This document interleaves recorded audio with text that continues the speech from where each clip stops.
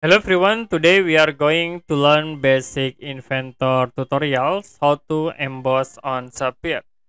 So as example, I will create subware. I will choose this plane and draw a circle object. Use line tools to create half. Click finish cut. Use revolve tools. Select this face and then for axis, click this line. Click OK. Next, we create new plane with offset from plane.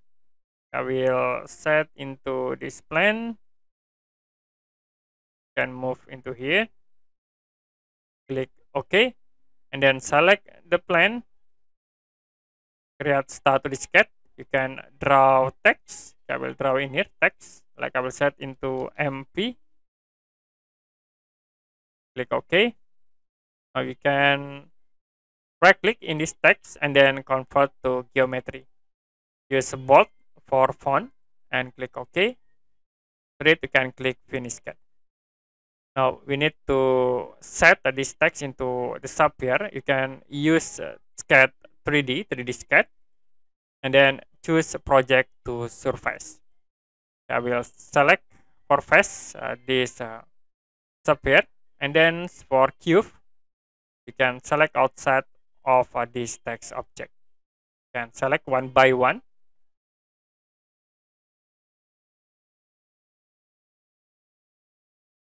And after it will be automatically project into the face of the subware.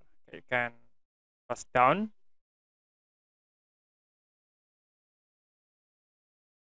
This. If you done, click apply. It will be projected and click close. So I will only set with this single fault as example.